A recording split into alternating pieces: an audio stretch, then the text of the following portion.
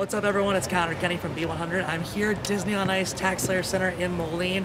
It's so much fun here. There's so much magic in the Quad Cities, and joining me is one of the performers. It's Kirstie. Kirstie, how are you? I'm great. How are you doing? I'm doing fantastic. So I've seen the show. You guys just do all these amazing tricks. You bring the magic to the Quad Cities.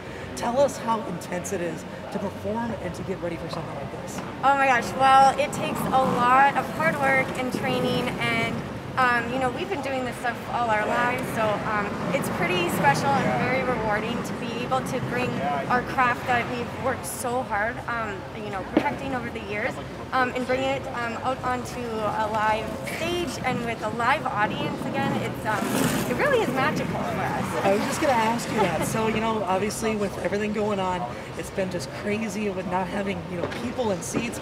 How rewarding is it to see fans back throughout this tour? Oh my gosh, it is incredible.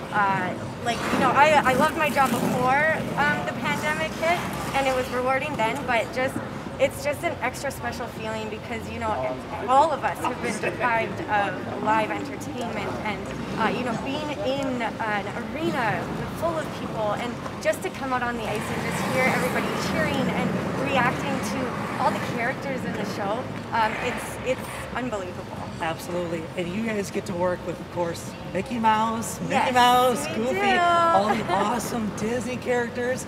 I mean, how much fun is it working with Mickey Mouse? Oh, it's unbelievable. And Mickey just celebrated his birthday He yesterday. did. Yeah, so he's the best boss you could ask for, in my opinion. And yeah, him and his pals, you know, present 7 different Disney stories in our show, and it's just so cool to see all the characters come to life out on the ice, and to see everybody, you know, dressed up as their favorite characters and cheering and reacting to all of the characters on the ice. It's pretty cool. Yeah, I mean, I saw the show on Thursday, and to hear all the little kids sing, I mean, how can you guys hear that on the ice, all the kids singing all the songs? We sure can, and it means the world to us to hear everybody just getting involved in the show. And we do include a lot of audience participation throughout the show, so it's a very immersive show, very interactive, and it's so cool to see and hear all the kids' reactions. Absolutely, and you guys, I mean, you guys bring the talent to the ice, you bring the magic to the ice, but I mean, truly, I guess you could probably test this too.